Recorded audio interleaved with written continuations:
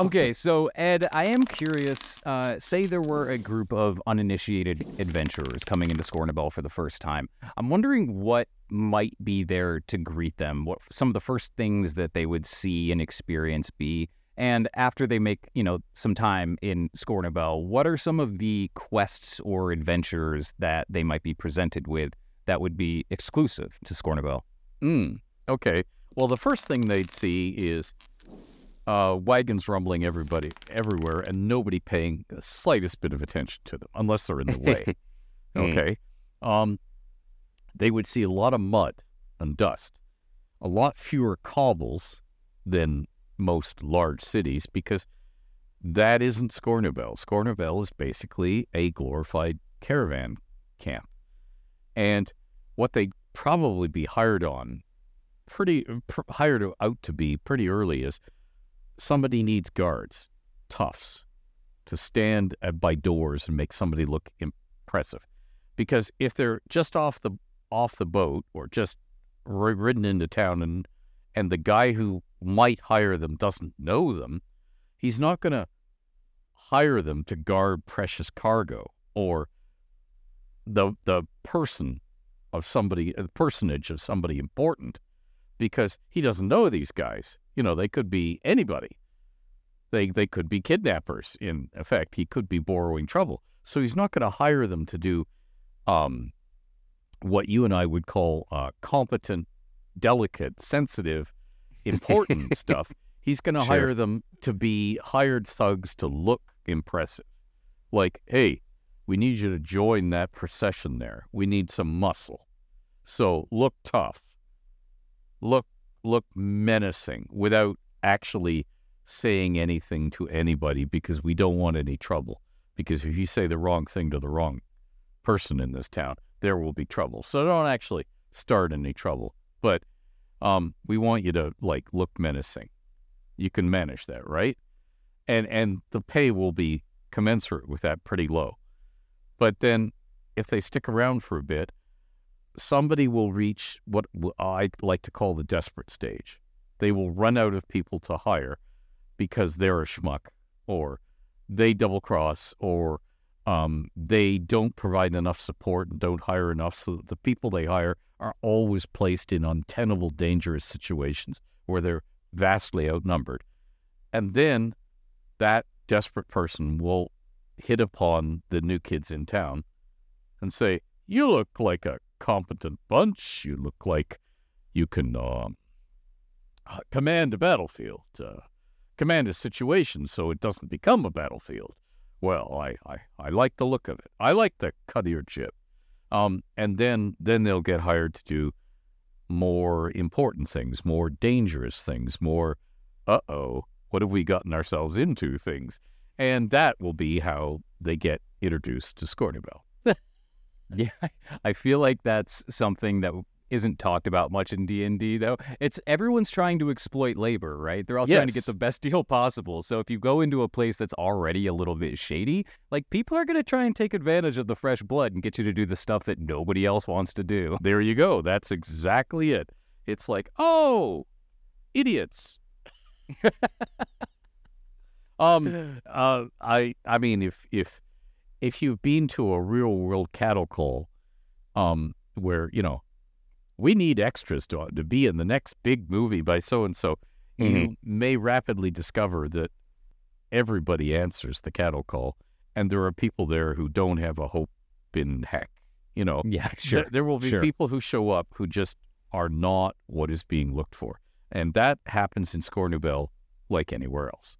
But the other thing is, there is always work to be had if you don't mind traveling, because everybody needs caravan guards, escorts, outriders, and caravans are arriving and leaving all the time. So if you don't mind being hired in a way that will take you away from Scornubel, there's always work, and you can get work right away. Now, if you're on the run from somebody, but you need a legitimate reason to be where you want to, sure, let's go to Suzale. That's halfway across. I've heard good things about Suzale. Yeah, but we can't just walk into Suzale. We have to have a job and money in our pockets, and We have to have a reason for being there, because I hear that that's a law and order place. They're going to ask us questions. Okay, here's your job. You have a job as a caravan guard. And it's understood that when you get to Suzail, your employment ends. And there will be other people looking for caravan guards, and that could be you. And so therefore, it is really good for that. And it's really good for a dungeon master putting an adventure in that is wrapped around the long trip from the Sword Coast to inland, or from inland to the Sword Coast.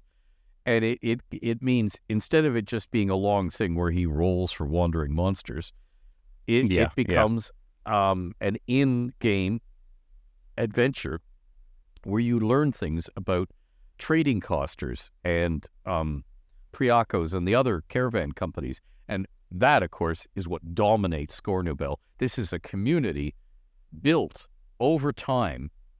It just sort of grew. I don't mean it was deliberately built. It just sort of grew by caravan companies. You did say that Scornubel has been around for over 2,000 years, which is quite a long time. I am curious what Scornubel might have looked like in its earliest stages. And I'm kind of wondering what forces might have influenced Scornubel over the years to lead it to become the kind of place that it is now.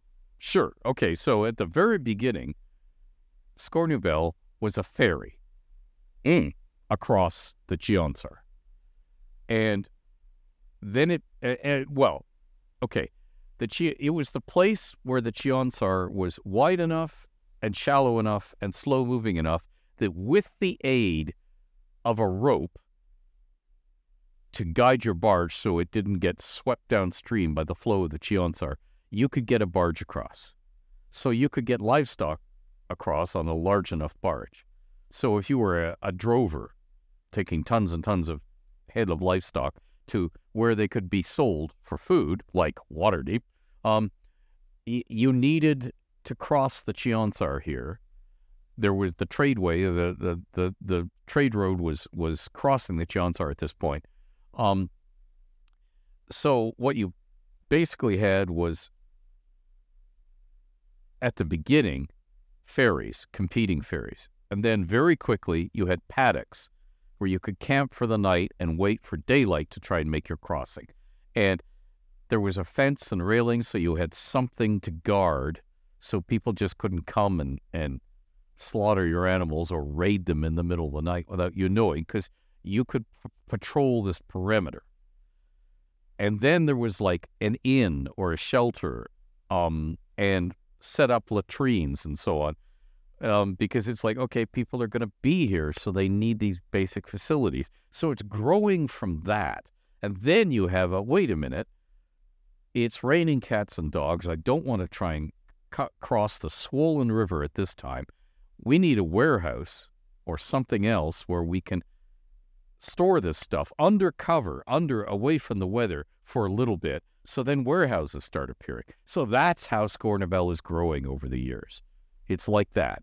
And wow. Ta-da. I mean, it sounds pretty parallel, actually, to Western towns, right? In like the Gold Rush or the Migration West, you know, the wagon trails and everything like that. It sounds like actually pretty similar to U.S. history in that way. Yeah, and there is one, this gets missed a lot, but if people read the last Chandril novel of the trilogy, Hand of Fire, a bit of it is they join a caravan and they come to Scornubel.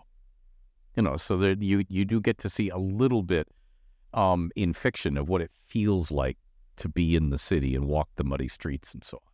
So there's a little bit there. Yeah, it's Scornubel is an interesting, lawless place, but it's got its own rough and ready law, as in people who don't want to be hassled too much hire these adventuring bands to say, like, you know, don't go around molesting the horses, because we'll stop you. You know. Yeah. I'm actually curious now that you mentioned that. So say that I would like to play in a place like Scornubel, but my party isn't necessarily in that geographic region. Are there other, I guess, locations in Faerun that echo that same kind of vibe, that Star Wars Cantina kind of vibe? Oh, sure. but they tend to all be slightly different, as in Westgate is much larger Okay. than Scornubel, and because it had a king, Verovan, way back, and it has pretensions to being more civilized, which are Yeah. just that, pretensions. But you can also have a Star Wars cantina there, very much so.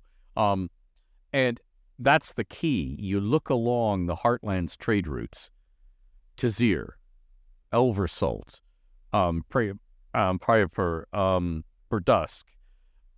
You just move along Uriaber, blah, blah, blah. Okay, all of these places can have Star Wars cantina spots within them, because it's where people from all walks of life at all different lands rub shoulders, and they're tired and they've been traveling and they need a place to drink, and they meet with each other, they make deals with each other, and if somebody cuts up fresh, violence occurs, and it's rough and ready. Now, I mean, the Realms was all around long before Star Wars, so I mean, I'm just using that as a way of shorthand for people who aren't familiar with the Realms. This is what I mean. It's like that scene.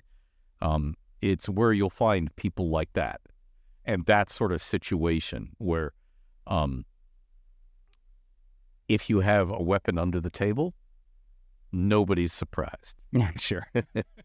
In my Storm King's Thunder game, I very much treated Yarder that way. With a lot of the because of the gambling and stuff like that goes on there. I treated it much the same. And am I mistaken? Doesn't Eric Boyd always end up in Yarder? He's a big fan of Yarder. Yeah. And any place that is a transshipment point for goods, is going to end up with some sort of Star Wars cantina or similar flavor, because people who are rough and ready travelers are stopping for the night or longer than the night. There are warehouses or storage paddocks. There are going to be opportunistic thieves. How do I, there's no way to sugarcoat that. And there's going to be opportunities for adventure. Yeah. And actually, talking about Star Wars cantinas, that does bring me to my next question, which is, I mean, obviously, you've been writing the Realm since the mid-'60s. You've told me offline that Scornubel was very early on in as far as creations of yours. And I'm curious what maybe the early inspiration for Scornubel might have looked like, what kind of narrative holes, if any, that was filling for you as you were writing these things in the 60s? Well, that particular very early Realm story, One Comes Unheralded to Zerta, has been published several times, including in a book. I don't come up with these titles. I cringe at this immodest title. The Best of the Realms, Volume 2, The Stories of Ed Greenwood, which is a short story collection of my stuff. And it was the very first Realm story, except it wasn't. And what I mean by that is it's a cobbled together story that took the very earliest story and some little vignettes and put them together. The first self-contained, written at one sitting, were Mert stories, but One Comes Unheralded to Zerta is a story where a lot of powerful people, Elminster included, some of the seven, certain rulers, all get together in one room around a table to drink, largely by chance, but not entirely by chance. So as a result, you get to see a lot of them. And therefore, it was one that I dragged out and showed to Jeff Grubb when he said, yeah, we need you to show us the Realms. That's also, by the way, why Spellfire was written. It was, show us the Realms, Ed. So we need to see the sweep of this big world you've created.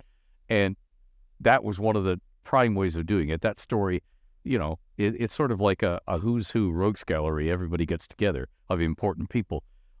So you got to see a lot of them together in one very short vignette. So that's why I resurrected it. And yeah, it was, Zerta is the southern half of Scornubel before the War of the Lords, when it's still its own independent city.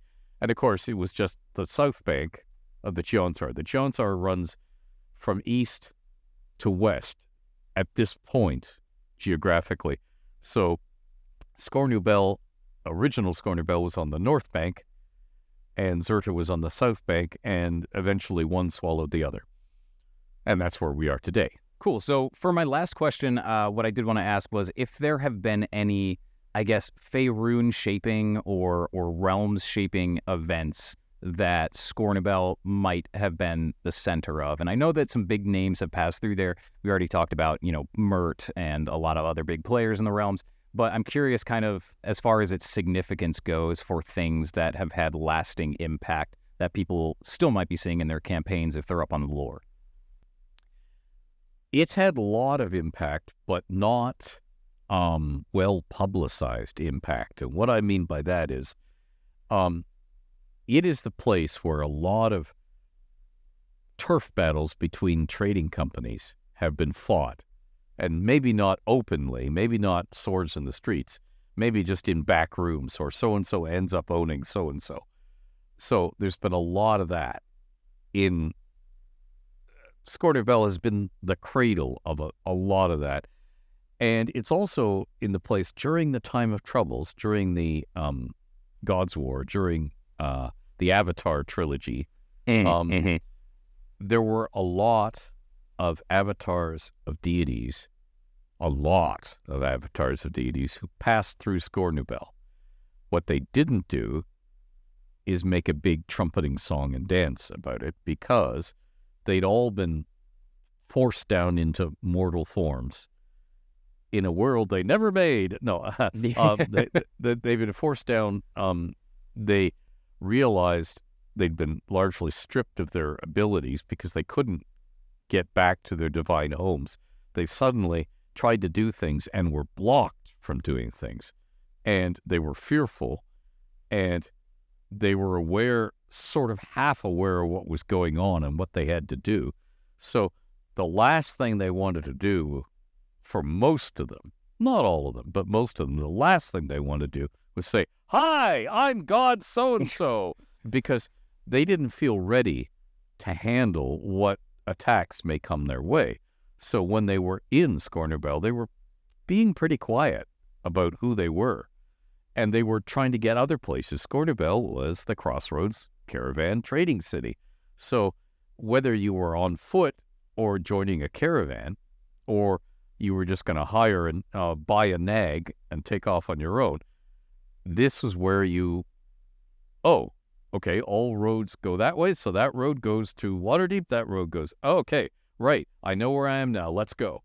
So a lot of them found their way to this place, and we may not have known about it at the time, but it was very important to the wider realms later on. We just didn't hear about it then. Yeah, I was going to say, it seems like the kind of place that even if you are kind of a bigwig muckety-muck, you probably don't want it to be super public that you're going through Scornubel or spending any significant time there. So Yeah. I imagine a lot of stuff has kind of gone on, behind the curtain in Scornubel that we might not even be aware of. But that opens up like a ton of possibility for dungeon masters and game masters to take that and say, okay, cool, I need a location to make something impactful happen that might be, leaving impacts on my players right now. And let's just make it Scornubel, right? Yep. It Yeah. is the perfect place for that. Yeah.